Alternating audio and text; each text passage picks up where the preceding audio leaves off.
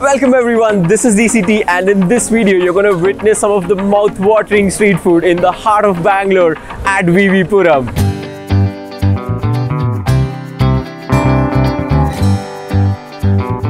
Oh shit!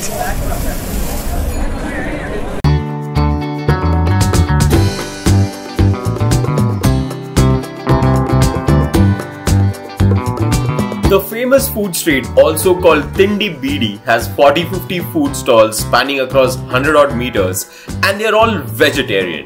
Now that's because it's inhabited by a bunch of vegetarian communities. Basically the Brahmins, the Jains and the Vaishyas, and of course their places of worship where non-vegetarian food is a strict no-no. Anyway, on to the food now. The first thing that caught my eye was in fact a pineapple bajji. Well, if people had issues with pineapple being on their pizza... No! God, please, no! No! Let's go see what a pineapple bajji is all about. It's a slice of pineapple which is batter fried and then split down the middle to apply some green chutney, red chili masala, a squeeze of lemon and finally followed by some pickled onion and carrot mix. Here we go.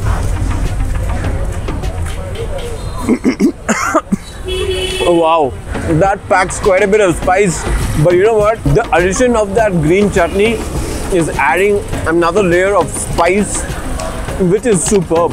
It goes so very well with that sweet pineapple. Delicious. It's in fact like a small little pineapple burger that I'm eating right now. The batter on the outside is super crunchy. You bite into it, the pineapple is a bit juicy. It's been balanced really well. Really very good. At just 30 rupees, it's totally worth your money. And if I have to rate this, I'm gonna give it a 7. Let's move on to the next place now. Holy cow, thank God beef is banned in India. I really couldn't hold myself back. I'm super excited. It's been a really long time since I had myself a masala dosa. It's basically a rice and lentil crepe with a spiced potato filling. And at Arya Vaishya Refreshments, the dosa maker spreads the batter to a perfect oval, just like my math score in school. Now he's adding some ghee in a manner which reminds me of... never mind. Next up, he spreads some red chutney followed by the spiced potato mix and it's ready. I'm dipping into that coconut chutney which he gave me. Here we go. Spicy, tons of ghee, crispy, so bloody good. The potato is cooked so soft, it's awesome. Bite number 2.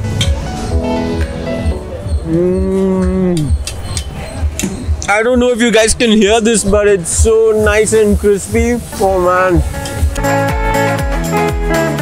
The flavor from all the ghee that he added is quite intense, but it really balances out with the spice coming in from that coconut chutney because of all the green chilies that they've added. Overall, at just 50 rupees, it is absolutely worth it. And if I have to rate this, I'm gonna give this a 7.5. On to the next dish. After all that spice, was craving something sweet and I've had this as a child. It's basically like a sweet paratha. It's got maida on either sides and it's filled with boiled tur dal and jaggery. It's so bloody hot. Looking forward to this.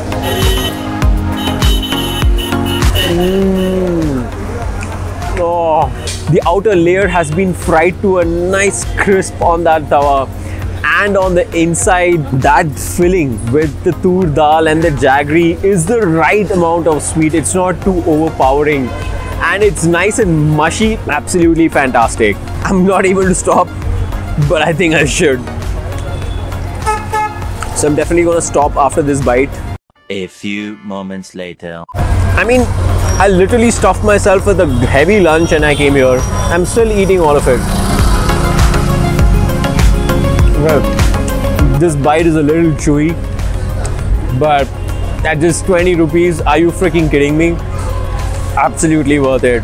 Absolutely worth each and every one of those 20 rupees. And I have someone looking at me. Should we say hi to her? Say hi. She's not saying hi. She is kind of... Okay, now she is pissed.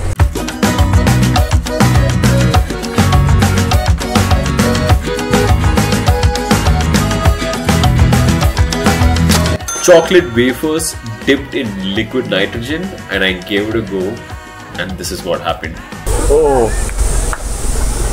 Smoke ice is a definite no-no. In fact, it sort of has burnt my tongue a little bit. It's burnt the upper portion of my mouth also. It's not too safe if you're coming here with your kids and stuff. Absolutely not. Don't risk it. I don't think it's worth it. Thankfully, I didn't have to pay for it. Thanks to these men, gentlemen here. They bought it for me. But sir, how much did you buy it for? 150. 150 rupees? Yes. Wow, they've saved me 150 rupees today. Thank you so much. What the hell? In my next location, Darsh Kitchen, I asked for a mixed ice cream, and it's no ordinary ice cream. They have an exciting new way of making fresh ice cream using their ice cream roller coaster machine. I'm going on a roller coaster ride today. It's a cylindrical liquid torture device which rotates and freezes liquids, of course. Its operator Sonu first takes some sweetened milk and mixes the flavored syrups. Then he starts pouring some kesar pista milk, and you can see how it immediately freezes. Followed by the mango milk, and there is a fresh mango slice being tortured as well. Does the same with strawberry and chocolate milk.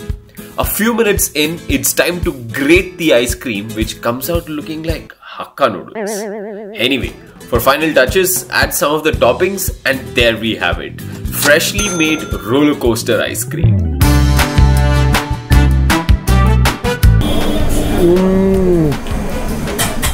Oh man, it's damn refreshing. The flavors of the ice cream are actually getting lost because of how cold it is. All that I feel is extreme cold.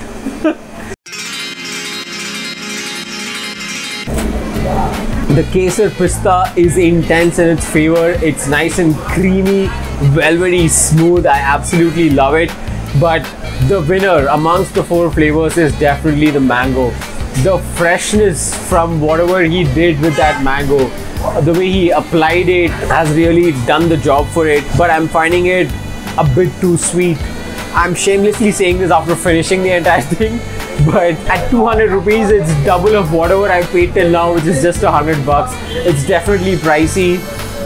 Of course, the whole roller coaster idea is what you're sort of paying for, and it's fun. You should definitely try it. It's such a small street, but damn, it's got filled with tons of people. My next dish was at the other end of the street at Manda, at that place. This dish that you're looking at is quite popular among the vegetarians in Bangalore. It's called the gobi Manchurian, which is primarily batter fried cauliflower, which is then along with some Indian and Chinese ingredients tossed in a hot wok. It's my first time. I haven't had this before, so here goes. Crispy on the outside and nice and mushy on the inside. I wasn't expecting it to be this spicy, but of course with all that red chili powder that he added, it had to be spicy. I've had Manchurian a lot of times, but none of them had curry leaves in them. This one does. So if you aren't a big fan of the curry leaf, I don't think you should try this. Next up, I'm at the crowded Chinese corner and I'm buying the recommended Szechuan paneer fried rice for 120 rupees. It looked damn nice when he was making it, but to be honest, it didn't taste that good. It had way too much of the Szechuan sauce and the paneer was overcooked. The only saving grace were the fresh vegetables that they had used, because of which I'm gonna rate it a 6. And as I was leaving, I got 10 new subscribers. Will I feature in your vlog? Come, say hi. Hi guys. Will you get me 10 subscribers? Sure. Thanks, bud. See you. Now coming to my last stop, I've been super excited. I've seen a lot of people on YouTube and otherwise eat fire. Eat fire. It's my turn now. Oh my god. Open mouse. Oh shit.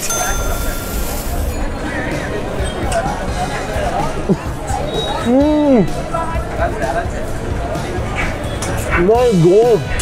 They just scared for 2 seconds and then the fire was off. There is so much of this paan in my mouth right now. If you're wondering what a paan is, it's a beetle leaf with various fillings, and this one had 22 of them. It's filled with so much energy. I don't know how else to put it. A lot of artificial sweetness is all that I can feel right now. But overall, this place is a fun experience. It's really value for money. If you guys like such videos, subscribe. Thank you so much for watching. I'll see you in the next one. Bye-bye.